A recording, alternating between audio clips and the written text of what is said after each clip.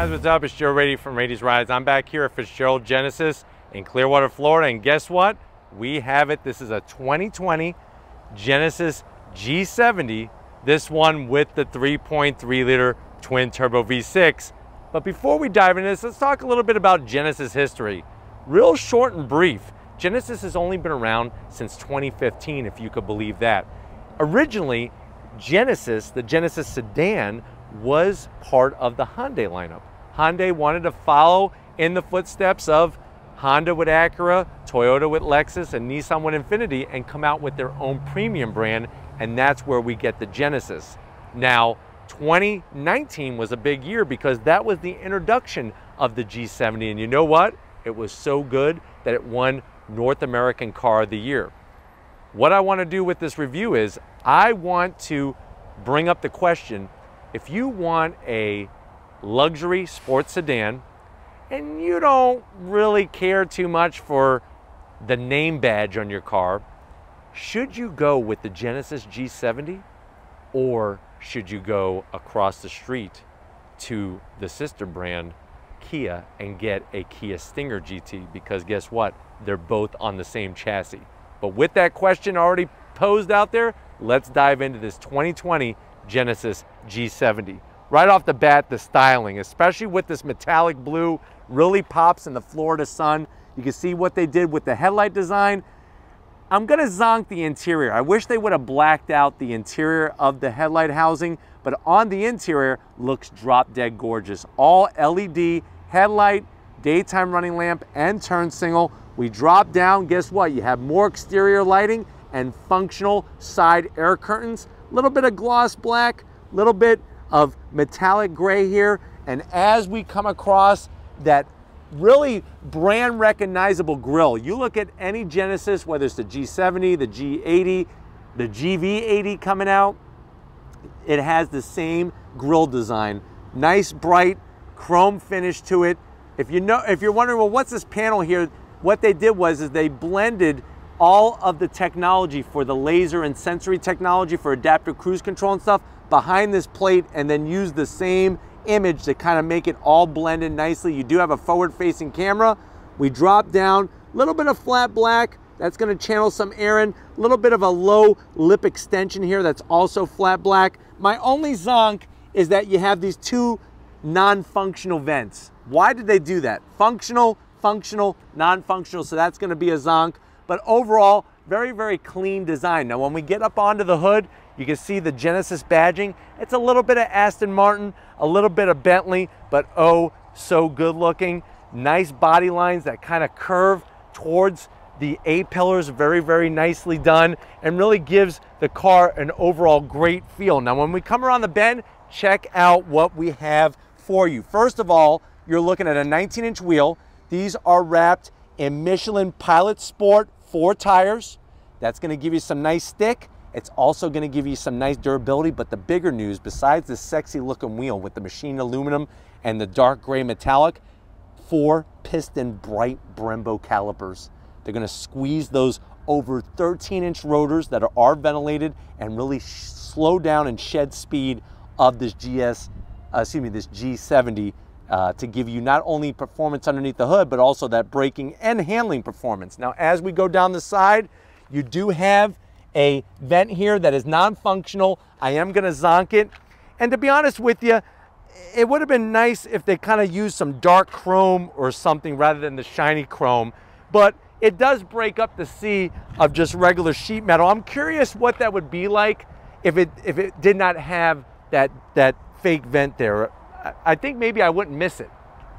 Going into the side mirrors, you do have color matched mirror caps. Look at the way they take the chrome off of the window frame onto the actual side mirror. You have your built-in turn signals, and then you're gonna have a sunroof.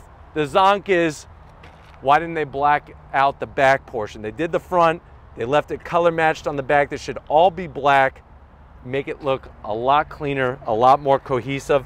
There's that chrome brushed aluminum trim around the windows, gloss black in the center. We keep working our way back. You can see the belt line, nice low body line on the doors, and even the way the sill down there kind of extends out just a little bit gives it a nice, sporty, aggressive look. Remember, this is rear-wheel drive. Rear-wheel drive fun on the same chassis as the Stinger GT. When we get to the back, it would have been nice to have a trunk lid spoiler. Just a little bit of a kick up. There's your 3.3 twin, remember this has a twin turbo engine, LED lighting. You do have trim rings, but there is functional exhaust back there. And guess what? This is actually functional rear diffuser, so we're not gonna have to zonk that. Nice dark gray metallic with a little bit of chrome, matches with the front, the G70 badge.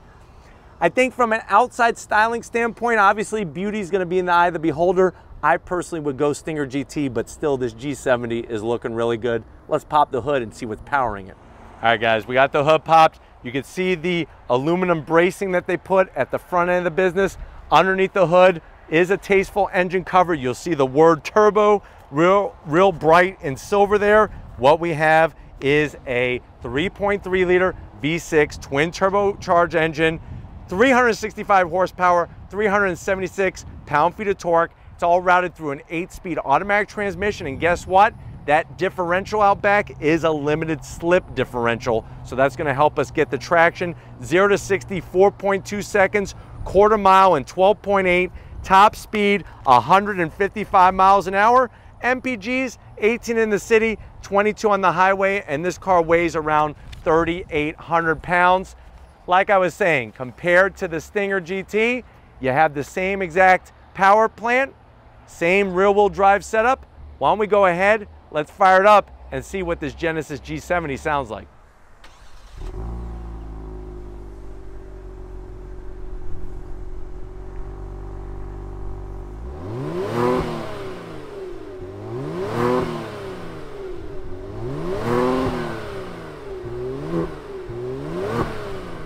All right guys, we're inside the 2020 Genesis G70. I know you're at that point, you're like, Joe, this car is sexy. It won the car of the year. It stole my heart. It won my heart.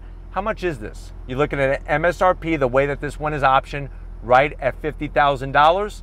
Let's see what you get for the money to the door panels. Now, I love what's going on there, and I love it even more than the Stinger GT. Soft material across the top.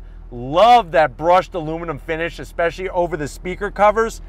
And check out the diamond stitching.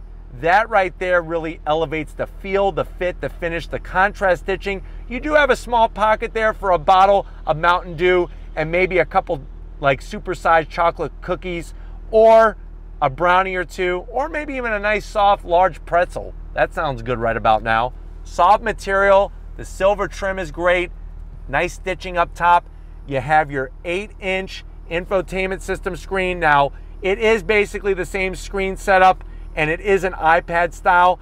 It doesn't bother me, except that I wish it was just a little bit wider. I wish it was lower and a little bit wider, just to kind of blend it in a little bit more. But you do get your Apple CarPlay, Android Auto. We go into our menu screen right here. Real easy to function through. You have that swipe feature. You do have navigation, of course. You can get in your climate control.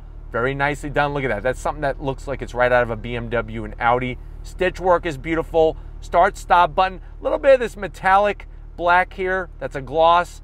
And then as we drop down, you have your controls nice and slim. A little bit of silver trim. Ventilated seats, and heated steering wheel. If you don't want to do AC controls on the screen, you could do it all right here. Very easy to get to. Let me throw it into reverse.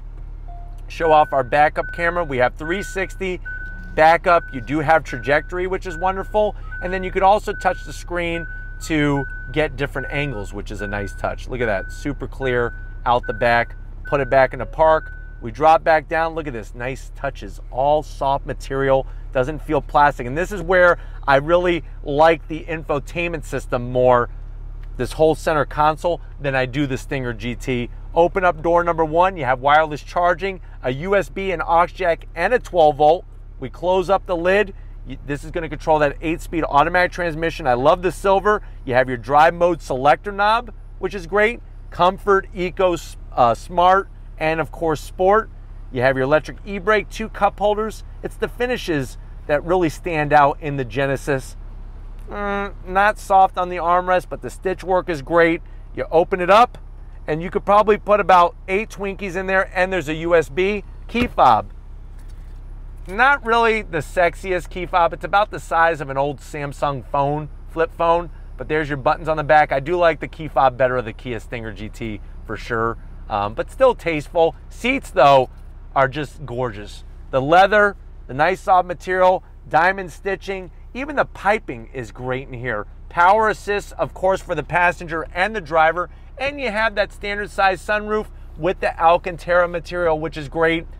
Yet on the Genesis, just like on the Kia Stinger GT, you don't get a frameless auto-dimming mirror. This thick plastic just kills the look when you're looking out across the hood.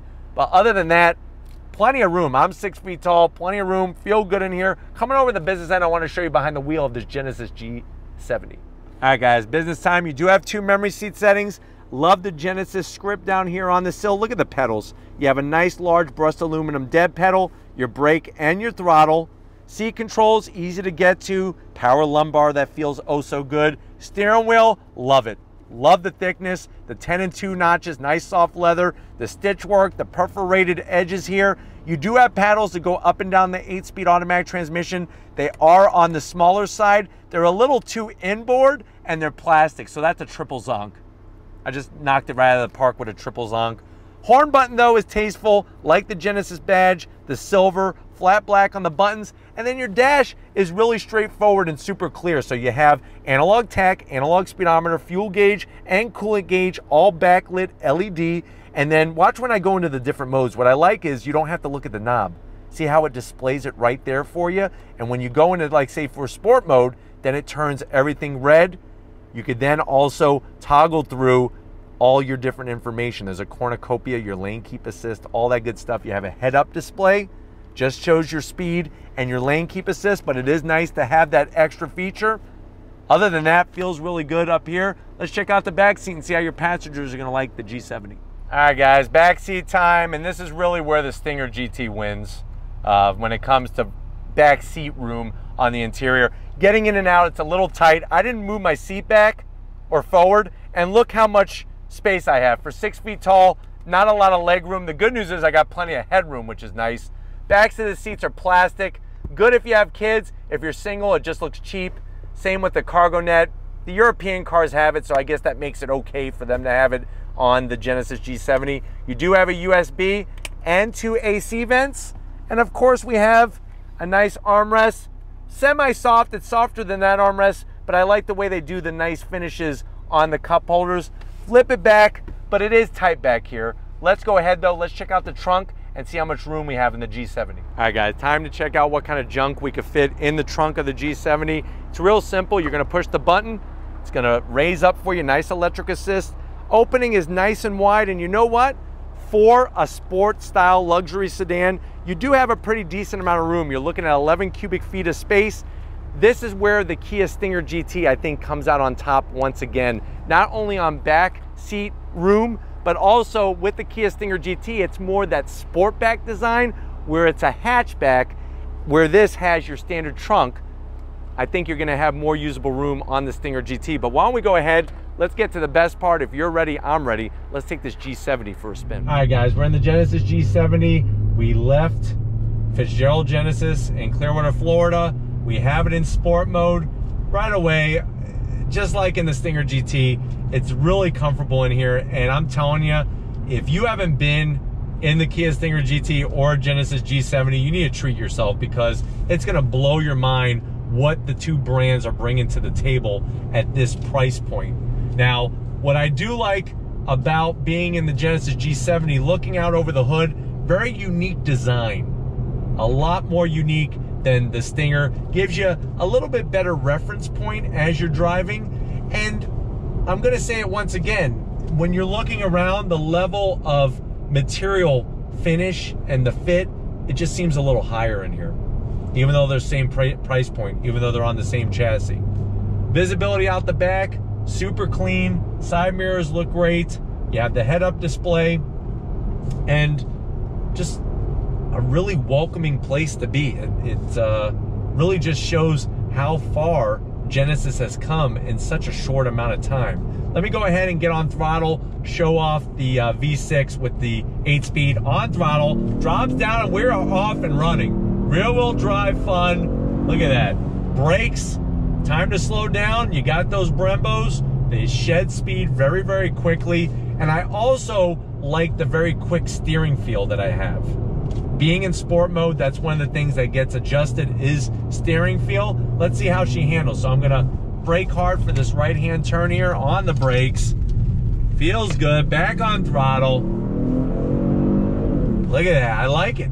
I like the sound coming into the cabin. Could be a little bit gutsier, if you know what I mean. A little bit deeper of a sound, maybe. And that was the one thing on the Stinger GT, same story.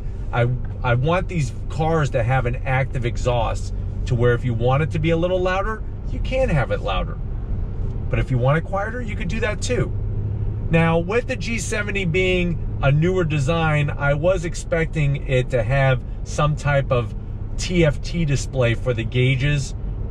So it's going to be interesting to see if the Kia Stinger GT, when they redesign it for 2021, are they going to go in that direction like something on the K900 or the Hyundai Palisade.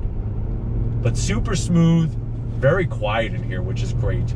And once the road gets twisty, this car will surprise you on how it handles.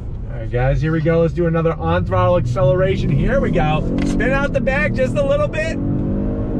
I'm telling you, that's where you get the enjoyment. If you've been living your life behind the wheel of a front-wheel drive car the whole time, you need to get behind the wheel of a rear-wheel drive car.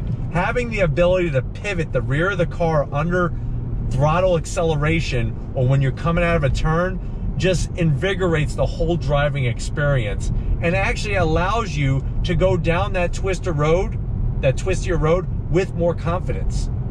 Everywhere you look in here, it's easy to get to whatever you need. And what's nice is if you want to use the touchscreen for your climate controls, you can do that. If you want to use the switch gear, you can do that.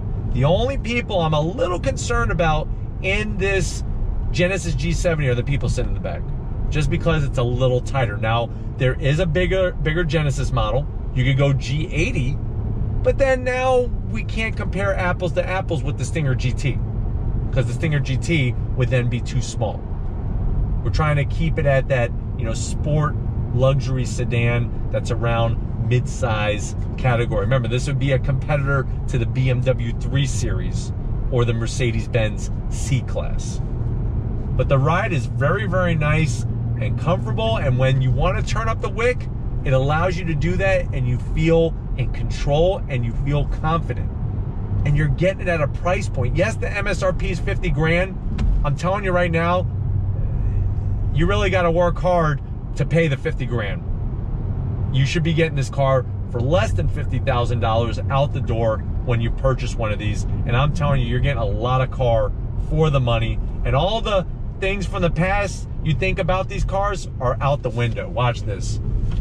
On throttle, here we go. Swinging out the back a little bit. We're on throttle, we're off, and we're running. That's what these cars are about.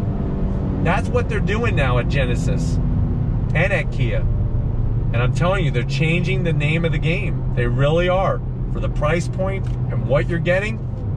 But hopefully this gave you a nice overall feel of just how does the G70 stack up against the Stinger. I'll leave the link to the Kia Stinger GT that we recently did that's at the same price point at the end of this video, so you can get a taste of both worlds. But we're going to get back to Fitzgerald Hyundai and wrap this one up, so I'll see you in a split second. All right, guys, been another wonderful day here at Fitzgerald Genesis. Definitely got to thank Rob and the rest of the crew getting us this 2020 G70 with that 3.3 liter twin turbo engine. You get it. I get it why this car won North American Car of the Year. And it's so interesting how I'm torn. I feel like I am the rope and I'm in a tug of war between the G70 and the Stinger GT. Stinger GT, I like the exterior a little bit more. I like the driving dynamics a little bit more, and I definitely like that usable space underneath the hatch.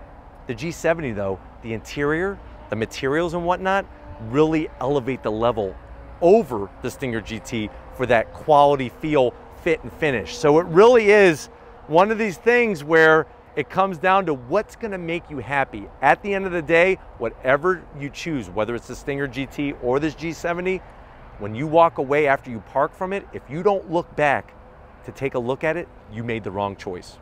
But if it's cars like these on Rady's Rides that you want to keep seeing, leave a comment in the comment section. If you're new and you're on your way out, hit that subscribe button. I promise you it's worthwhile coming back for more.